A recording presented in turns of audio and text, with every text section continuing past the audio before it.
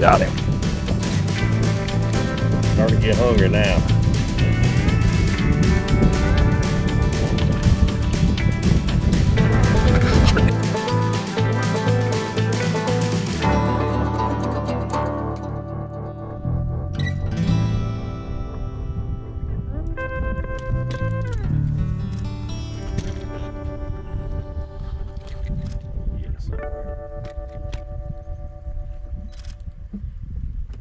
Hey guys, Shane Walser here, Yadkin Crappie Guides. We've been out here today and we are about lunchtime and we've been beating the heat. Just wanted to give you a few tips and tricks, kind of what we're doing. We're chasing these fish on brush and we've had to change up 3 to 4 different patterns today.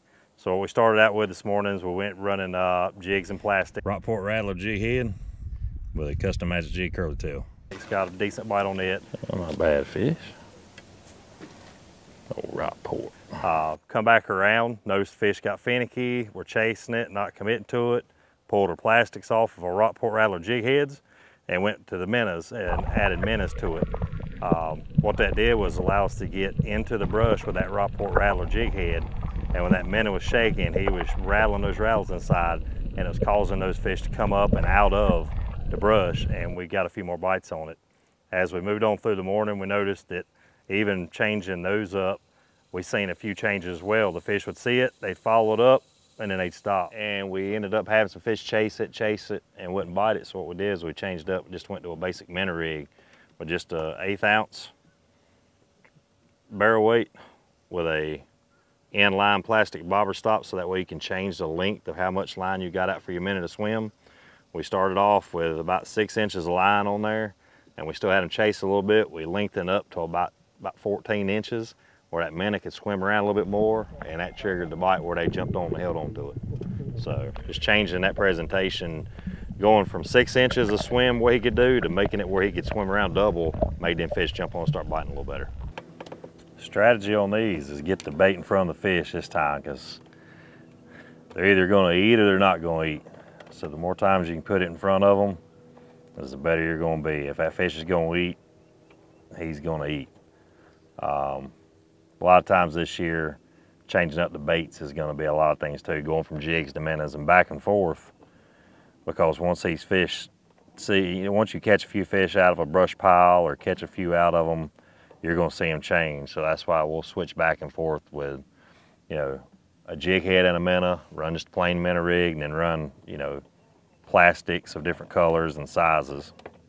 Yeah, the water is 85 degrees right now, so these fish are, they're gonna only come out and eat when it's time for them to do their thing, and they're gonna lay back in the cover and just relax.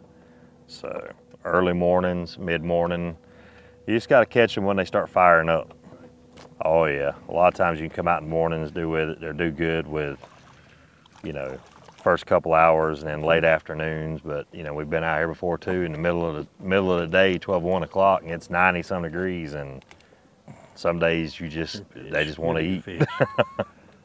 We're using the Catch the Fever precision cast rods designed by Whitey Outlaw, Catch the Fever Outdoors.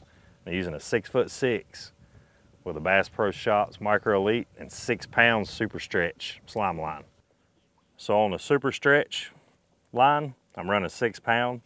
This Super Stretch was designed by Whitey Outlaw and Ronnie Caps. And this line is designed to stretch 30% and come right back to where it's at. Most monofilaments will stretch anywhere from 8 to 14%.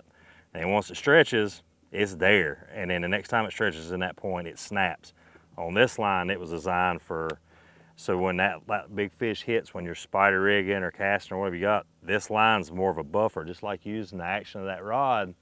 Now you've got the action of that rod paired with a stretch of that line to where you're not pulling the hooks out of these fish mouth as easy as it used to. So if you have never tried it, make sure to give them a shout, catchthefever.com, and look up some Championship Edition Super Stretch. It's in moss green is what we carry it in now.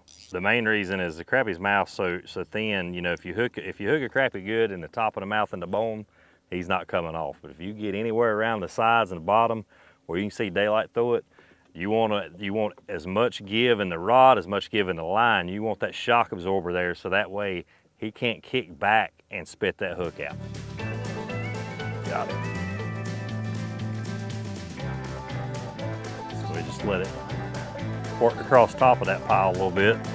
Notice the fish got down there tight, so just kind of let it fall right down inside fall right down in the pile.